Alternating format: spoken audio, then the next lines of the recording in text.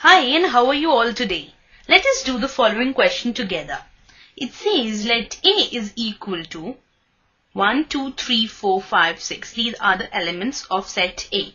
Insert the appropriate symbol belongs to or does not belongs to in the blank spaces. Now these are the 6 parts of the question which are given to us, and we are given set A. Now first, let us be well versed with what does this sign means. This is the symbol of belongs to, and this is the symbol of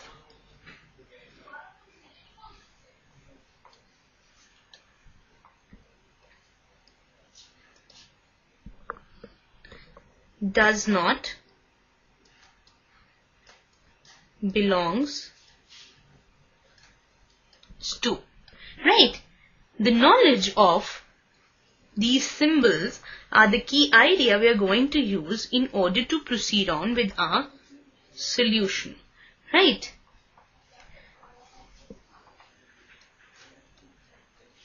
So let us write down all the 6 parts of the question together, and then simultaneously we'll think of each and everything.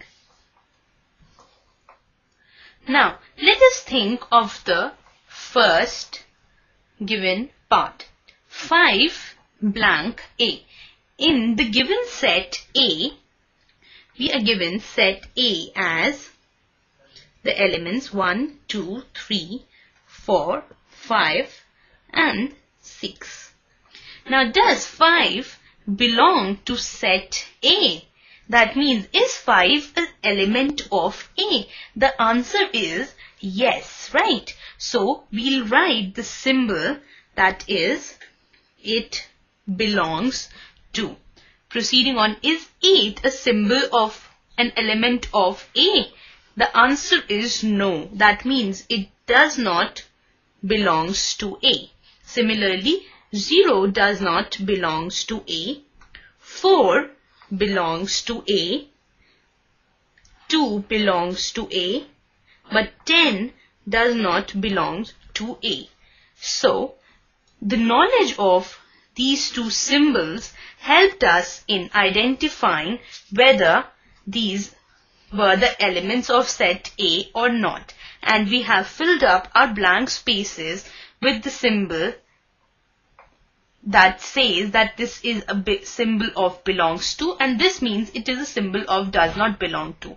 When 5 is an element of set A given, then we'll say that it belongs to A, and when an element is not present in the set, then we say that it does not belongs to.